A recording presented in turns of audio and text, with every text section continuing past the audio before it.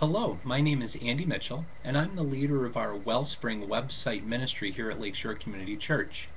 What I'd like to do in this video is explain to you the purpose of community groups, why we have them, and then give you a little bit more information about what we're studying this fall in our community groups. And I'll finish the video with some directions for how you can get involved if you're interested.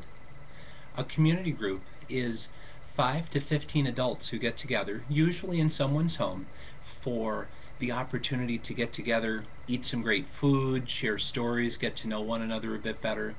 It can feel really big on a Sunday morning with hundreds and hundreds of people in our main worship service.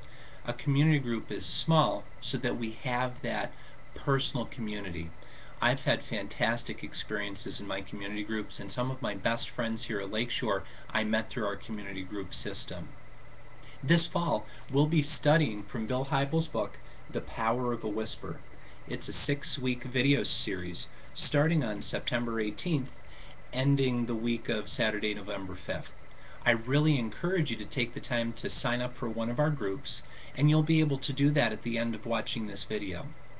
If you have any questions or you have any concerns, please feel free to call our church office during office hours, and one of our administrative staff will be happy to help you.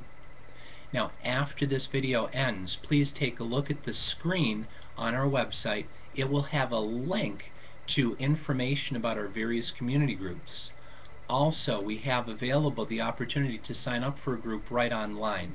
You can go to a Google document, fill in your contact information, and then a member of our office staff will follow up with you and make sure that you're all set and ready to go.